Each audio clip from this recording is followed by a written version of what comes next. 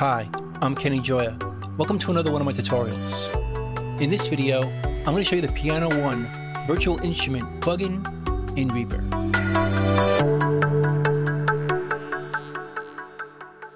I want to show you my favorite free piano plugin called Piano One or Neo Piano by Sound Magic.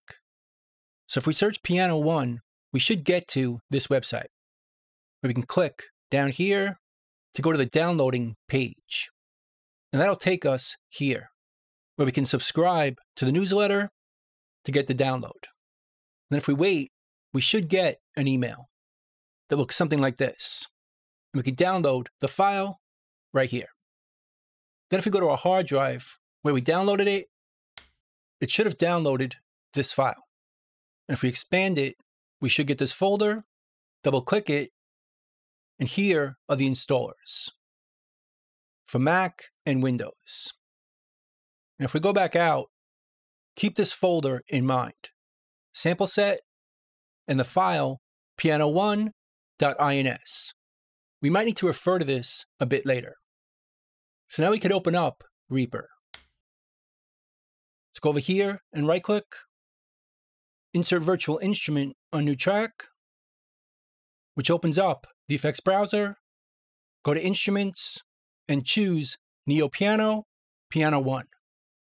Now it might be named a bit different for you, maybe just Piano One. Either way, it should be in this folder. Double click it, and that's going to create a new track over here, set up to be MIDI, and then record, and this plugin already on it. Now right over here, we can see that the instrument isn't loaded. It might be for you, but if it's not, just click over here and go to that folder I mentioned. Sample set and choose piano1.ins. Double click it. That's going to load the piano samples into this plugin. Now to avoid this in the future, either save it as an effects chain or my preferred way as a track template. Just right click over here, save tracks as track template, give it a name, save it, and now, if you want to add piano to our project, just right-click over here, insert track from template, and choose it right here, Piano One. And that should open it up with those piano samples in here. So let's go through this a bit. Now, most of it is pretty simple, as it really just has one sound, a piano.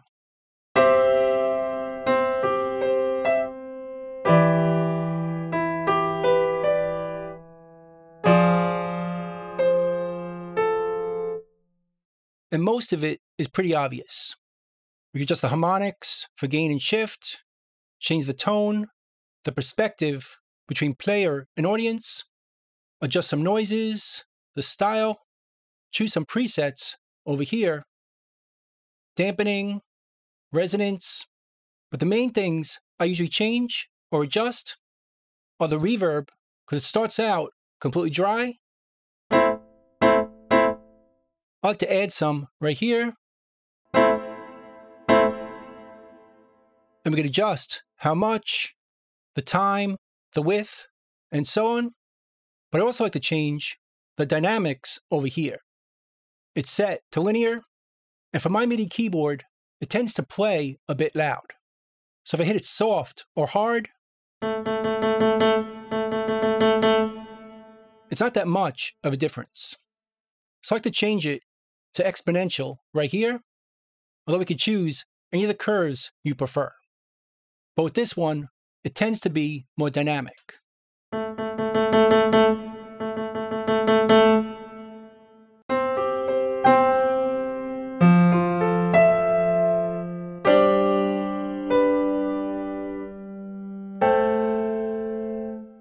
But rather than go through every parameter in this plugin, let's review the previous videos and make a musical part using all of them.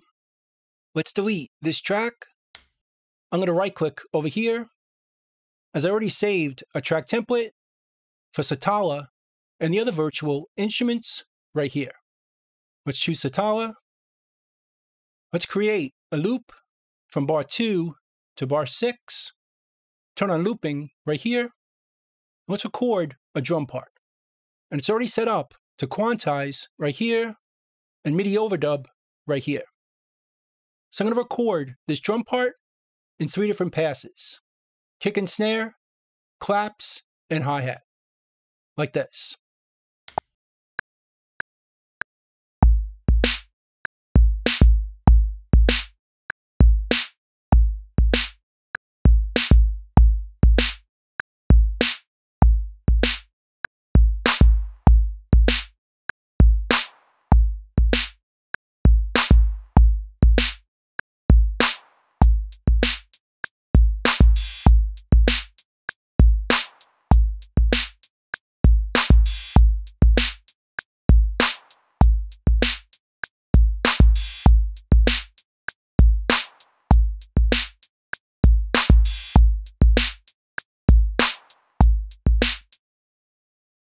Now let's add another track.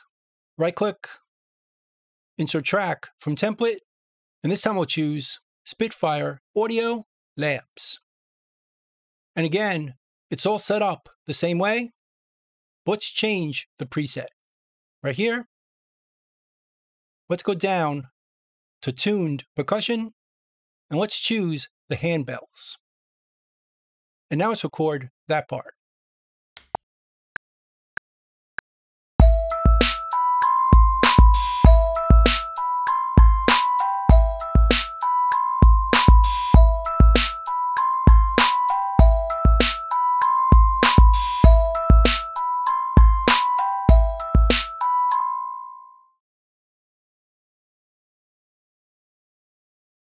And now let's record another sound using complete control, which opens up with this plugin open, and let's choose a bass sound.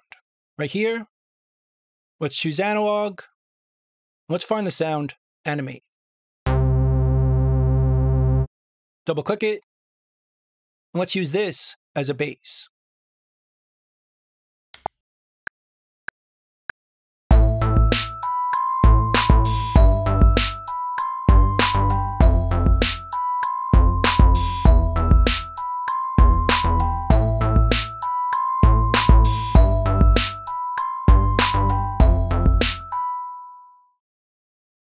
And then finally, based on this video, let's add a few piano parts.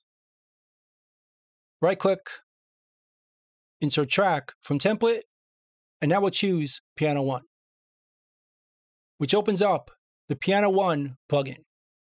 Now we didn't save it with the reverb and the key dynamics changed, so let's change that now. Switch this to record MIDI overdub. Let's quantize on the way in with 16th notes. And because we're in MIDI overdub, we can play multiple piano parts on top of each other, starting with some chords, then some stabs, and then finally a melody. Let's give it a shot.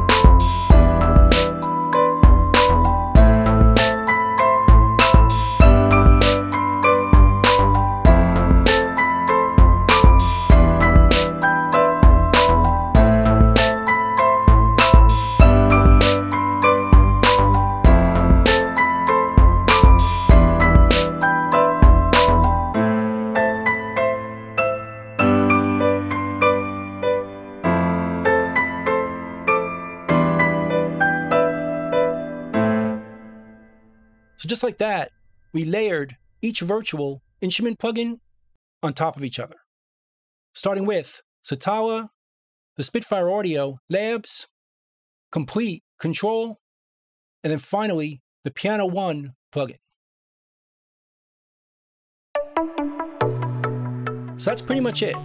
That's the Piano 1 virtual instrument plugin in Reaper. I hope you learned something, hope you can use it, and I'll see you next time. Thanks.